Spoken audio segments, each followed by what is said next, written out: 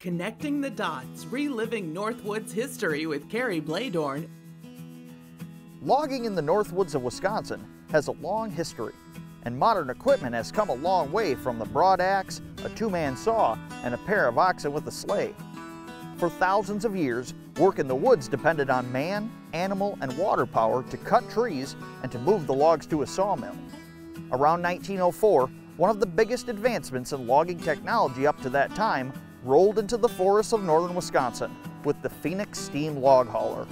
The Phoenix is a Shay-style locomotive built on continuous tracks with skis on the front. It's a 4-cylinder steam-powered engine that produces 100 horsepower, and although a slow-moving machine, it could haul up to 18 log-loaded sleighs at once. It took 3 men to operate, 2 in the cab manning the boiler and firebox, and 1 in front to steer. It was one of a few different track-style machines being invented around the turn of the century.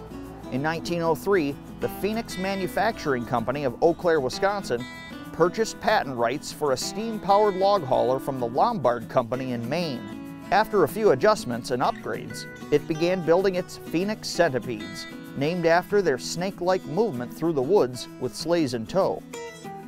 As you can imagine, this new equipment made hauling logs out of the forest much easier and efficient. Horse and oxen teams took a sigh of relief, but industrial innovation often came with a price, and the steam-powered log hauler put more than a few teamsters out of work.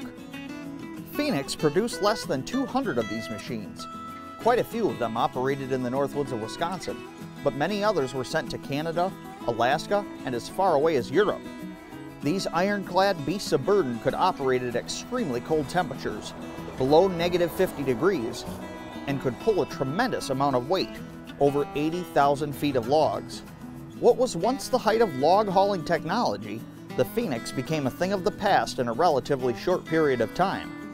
Eventually, improvements from other tracked log haulers that ran on gas began to overtake the industry, and in turn, the Phoenix Manufacturing Company filed for bankruptcy in 1925.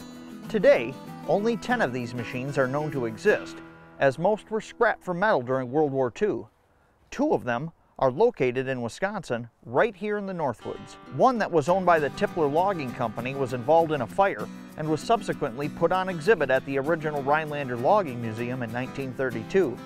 Today, it's on static display at Pioneer Park Historical Complex in Rhinelander with a rebuilt cab.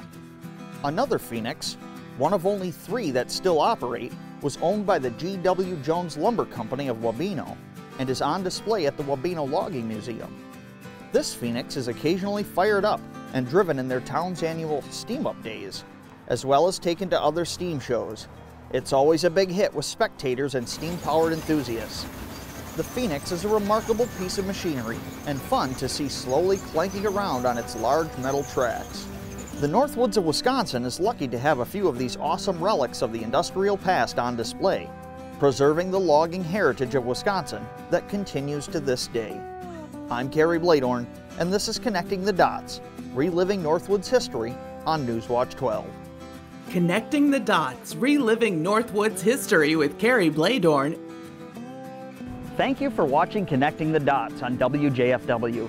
If you have any Northwoods history you'd like to see covered on this program, feel free to send me a message on my Facebook page, Kerry Bloedorn, Northwoods Historian, or email me at northwoodshistorian@gmail.com.